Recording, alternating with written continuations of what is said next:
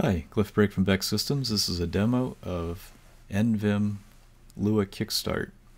This is a starter template for Neovim, which has a lot of nice stuff in. It's well integrated and gets you well down the path of using language servers and some of the more advanced plugins available for Neovim.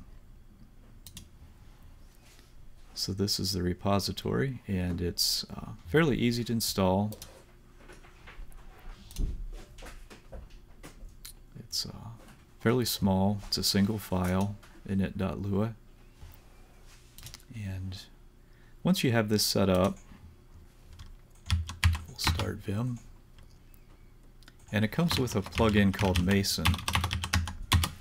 And Mason has a list of useful plugins that you probably has many of the ones that you'll probably want to use. And the ones I have installed are listed here. So I have plugins for Elm, Go, JavaScript, TypeScript, and also shell programs. So let's open up a shell file. And notice if we make some changes and then save it, we'll see that it does reformatting. That's with a shell formatter.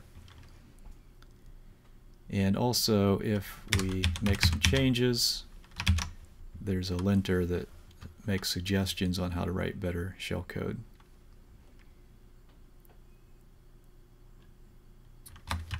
So now let's look at a Go file. So this also comes with Telescope, which is a fuzzy finder. So I'm going to bring up the fuzzy finder to find files. I just type the leader key and then SF for search file. And maybe we'll try to find the serial client. And again, we have automatic formatting and automatic linting. So if we do something like this, it's not valid, it'll show that there's one error and describe what the problem is right in line. So that's handy because you don't have to go look somewhere else for your errors. We can use Telescope to show the diagnostics. So this gives us a list of all the problems and we can scroll through them. Another thing we can do is, as we're typing, it will give us suggestions. And maybe a better example would be to do something like a type of function. So if we start typing format, and then these are all the functions available in the format package, and we can do print line, and again we can kind of see the help and the parameters for these different functions we might want to call. If we want to go to the definition of this function, we can just type GD, and that'll take us to the definition. And we can also use control close bracket, and this is what used to be used in the old Vim tag files. So that's handy because a lot of us find that a lot easier. We can just do control bracket, and then control T gets us back. Another very useful thing is we can look at references. So if we type GR for Go references, it will show us where all this config variable is used in our program.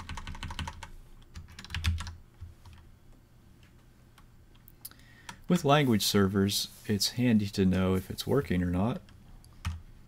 So you can type lsp info, and it shows that there's 3 clients, 3 language servers attached to this buffer. There's the null-ls, which we'll use for formatting, and then there's a linter, and then the standard Go language, Go please, which is the Go language server. So this is kind of neat. We have 3 different language servers running at the same time operating on this single buffer.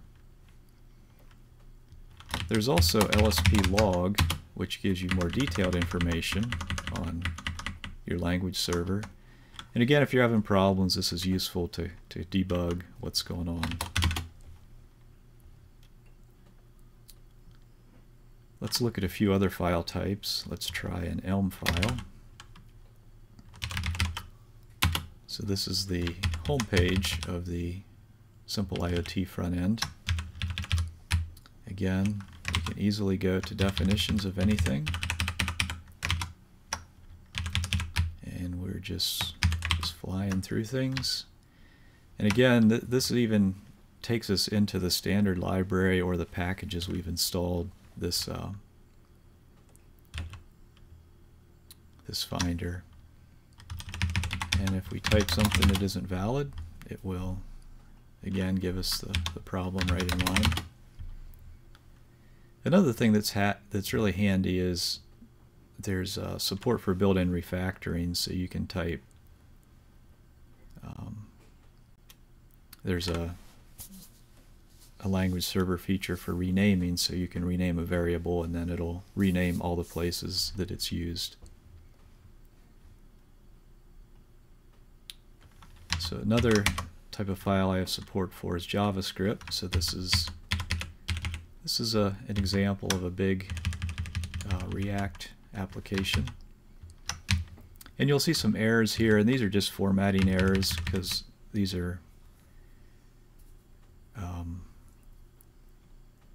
I have Prettier set up with the defaults, so it recommends a trailing comma in arrays. But again, everything just works consistently. If I want to go see where height sensor is defined, I just do Control close bracket, and I can just drill down through this. Again, if I want to look at all the errors, I can do liter space SD, and then these are all the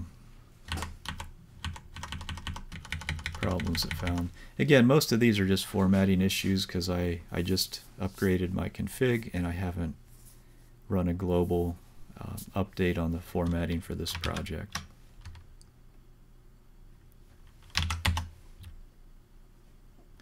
So another plugin I added, this isn't part of Kickstart, is Vim tree, and this allows me to browse the project, and sometimes it's nice to just be able to go through a tree view of things.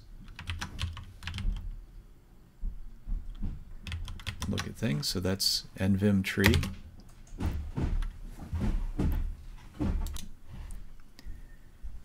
Another thing that comes with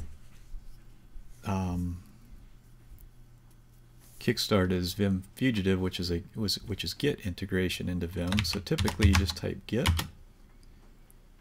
and then it shows you things that have been changed. You can stage them, unstage them, and then once things are staged, you typically type git commit.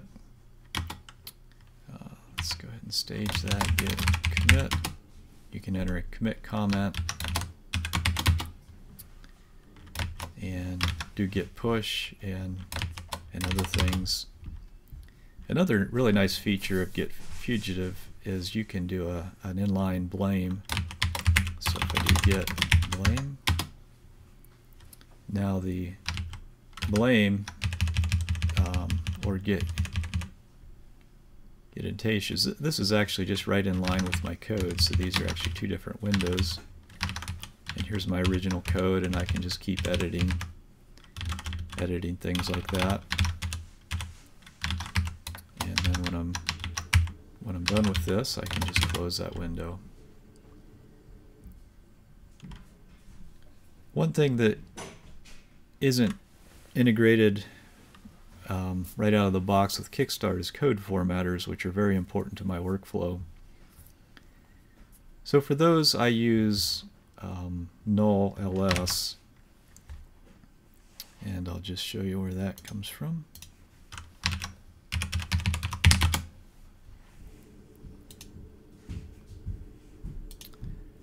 So this is the project, and there's currently an issue open.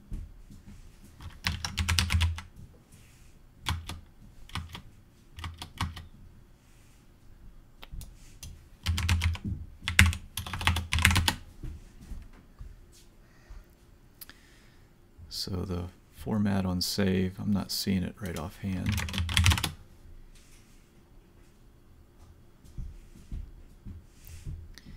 Anyway, I'll try to include a link in the comments here. But if we, I'll just show you what I did in my config.